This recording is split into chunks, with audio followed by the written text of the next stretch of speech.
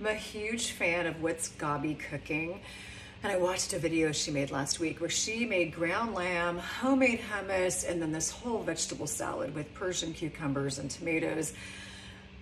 I'm super excited to make it, but I'm going to make it with ButcherBox bison because I have a lot of bison in my freezer and I need to start going through it. So I'm gonna use the same seasonings and we'll see what happens. So the way this recipe starts is a good chunk of yellow onion in a cast iron skillet. I used Ancient Organics ghee. I put a pretty good serving size in there. I love ghee, it adds such great flavor to everything. Now I am adding something that she didn't have in her recipe, which is garlic, because I just think everything tastes better with garlic.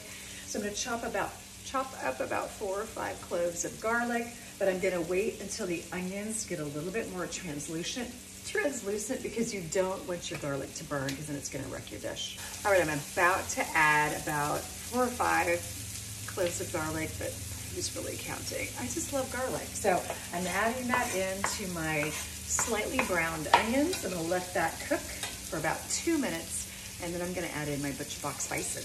Okay, my garlic and onions are getting nice and brown, so now I'm gonna go ahead and pop in my ButcherBox bison, which is my lamb replacement. And oh my gosh, we have a visitor in the kitchen, my husband.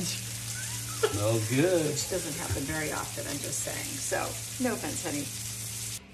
Okay, it's good to go, and not a moment too soon because I'm so excited.